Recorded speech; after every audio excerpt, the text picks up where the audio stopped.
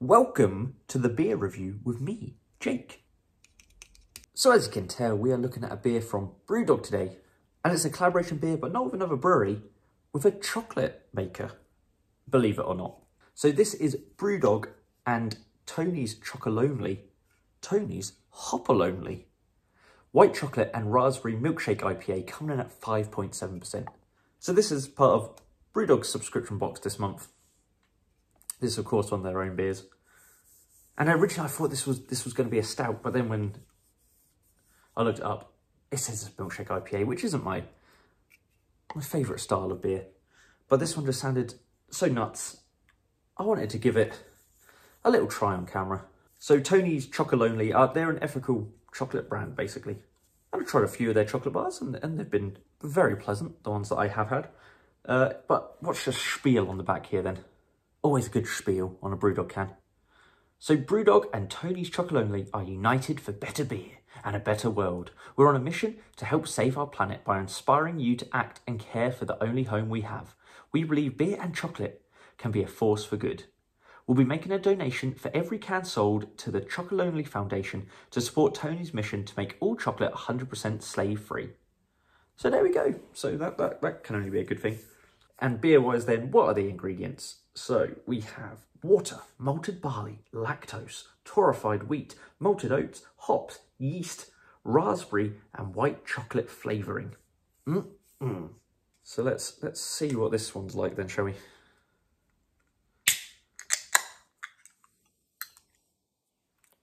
I mean, raspberry and white chocolate's a winning combination, but let's see how it is in a beer.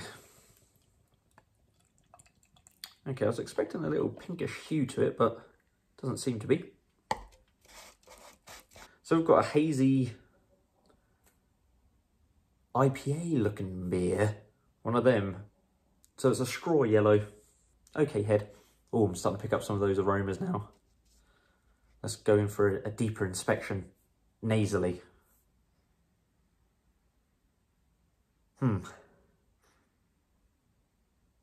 Smells like summer fruits squash, undiluted, I'll add. It smells very sweet. Let's kick it up a little bit. A little bit of like a bubblegum aroma. What are the hops in this? They do give you a bit of extra information in the pamphlet that they provide. A tannin and citra. When you kick it up, you get the faintest hint of a beer underneath. But if someone just chucked that under your nose and you're blindfolded, it just smells a bit like a fruit squash or a soft drink. A little bit of a cream soda thing now. Bit of a clean and product whiff about it. But dominated by sort of concentrated berry aroma. Not much more to say on that. Let's go for a little taste. Very strange indeed. Ow, hit my fingy.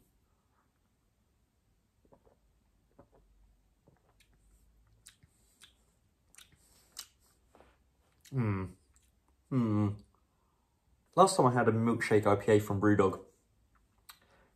What was in that one? I did a review of it a couple of months back. Like 6 months back now, probably. And that one was pleasantly surprising. It was marshmallow and something. I'll stick a link somewhere. This is not my favourite. It's got a bit of a potpourri flavour to it. Not that I eat that much potpourri, but what I assume potpourri to taste like. The sweetness is just very overpowering. Yeah, I mean, the flavours are there. It's raspberry, there's a creaminess. Not necessarily, couldn't pinpoint that as white chocolate, but there's a vanilla creaminess to it. It's reminded me a bit of like a frozen like raspberry fruit split, or like a melted Solero or something like that, but not as good as that.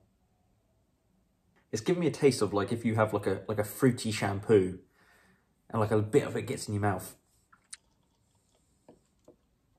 It's lost the beeriness for me. The adjuncts are completely overpowering. Yeah, getting a bit of like a cheap perfume thing now. It's really not doing it for me.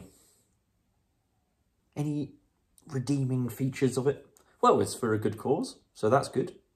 It's an experience that I haven't had before, so that's good, that's positive. But in terms of the actual contents of the can,